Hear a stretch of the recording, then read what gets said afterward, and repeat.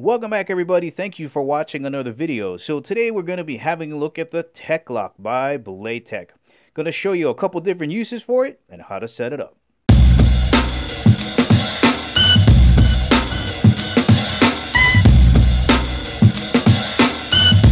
And as always, guys, if at the ending of the video you want to purchase your own Tek Lok, make sure you check out the link in the description below.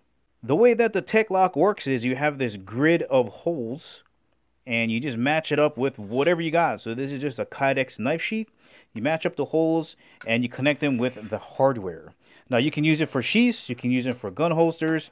Basically, if there's a hole in it that you can reach to the back and match the patterns, you can use it to hook around whatever belt you got. Alright, the first thing you got to do to open up the Tek Lok is to undo this latch right here. And I know it doesn't look like much, but you got these lines here. You basically just dig your fingernail in here and the latch opens this way. And just make sure it's opened up all the way, because there's nothing like undoing this and trying to open it when the latch is still closed. So make sure the latch is swung out of the way. The second thing we got to do to open up the Tek Lok is to squeeze these two tabs on the top. We got some serrations in here to give you grip. And the reason you got to squeeze them in is both of these sides have these hooks that are hooking into this top portion here. So you come up to the top. Just make sure that your fingers aren't going to the bottom and holding on that bottom part. You want to come up here, squeeze, and it opens up. Just a quick tip when you're trying to squeeze in these tabs to unlock the Tek Lok. A lot of times when the clip is new, it's still a little bit stiff, which is a great thing, but you don't have enough support and leverage when you're using the tips of your fingertips. So what I like to do is get into the second line on my pointer finger and knuckle it in like this. And normally your thumb will have enough support to get it out. So you just kind of grip onto it and it'll get enough support to undo it that way. And just so you have a visual reference to what the hooks look like, here they are on this side. And they hook in to this top portion right in here. And when you close it together, that's what it looks like. Alright, when you open it up, you got your grid system on this side. This is where you're going to install your screws. On the other side, you got your belt shims. Alright, with two of these installed, you get about 1.5 inches. You take out one, you get about 1.75 inches. You take out both, you get about 2.25 inches. This is my Core Essentials 1.5-inch gun belt. Check out the camel pattern on that. Oh man, that is so good looking. Right, remember we got the two belt shims in here, so the 1.5 inches should fit comfortably in here. Remember the curved portion that goes right along your body goes on the inside. So we'll do a quick test. Okay, that's going to fit nicely in there. And you want to make sure that you've got this latch out of the way, because you don't want that to be down and trying to close it. So we'll get that out of the way. We'll seat it right in between the shims. And it should close up. Alright, locked in, and you just lock it in with the latch. And that's what it's going to look like on an 1.5 inch belt. We're going to fit an 1 3/4 belt in here, but to do that, we got to remove one of these shims. So you're just going to flip it over to the back, push in like that, and it's going to pop out one of the sides. Alright, when that's done, you just pull it out, and you're set to fit a bigger belt in there. So realistically, most of us, most of the time, are going to be using an 1.5 inch belt. But just to visually give you a reference as to the size difference between an 1.5 inches and an 1 3/4, there you go. Pretty big difference. It's really hard to get these through some of the belt loops on your pants, so that's why most people are going to go with the 1.5 inch.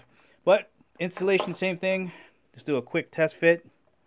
Right, we removed one of the belt shims. Just close it up. Make sure this is out of the way. Close it up. And that's what this looks like on an 1 3/4 inch belt.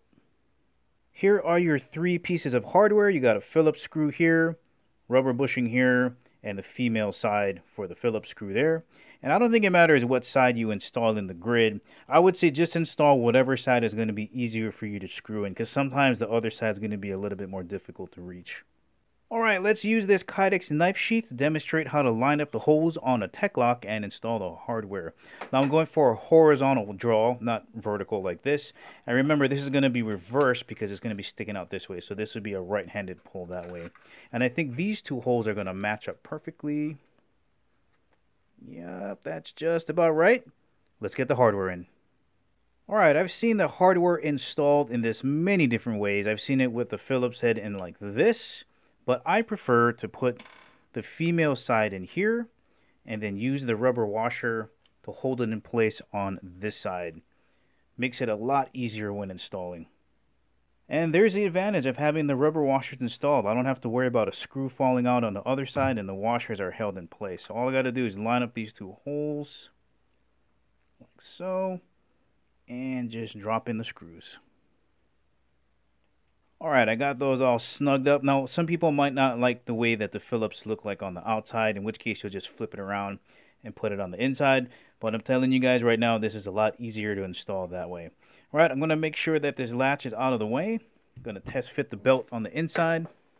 Alright, that should fit good. I'm going to close it up, lock it down, put the latch down, and that's locked into place. And now I have a really good horizontal side draw. Nice. Once again, guys, this has been the Tek Lok by Blade Tech. If you're trying to find a way to hook your knife or your gun holster up to your belt, this is a really flexible system. They have a ton of different adapters. They even have a MOLLE rig where it's got those 2 bars you hook onto the MOLLE, and then the MOLLE hooks into these. Tons of different options. You can use them on knife sheaths, you can use them on gun holsters. If it's got a hole that matches their pattern, you're going to be able to attach it to a Tek Lok. Well, alright guys, this is the ending of the video. Remember, if you want to purchase a Tek Lok from Blade Tech, make sure you check out the link in the description below. Thank you for watching. I'll catch you in the next video.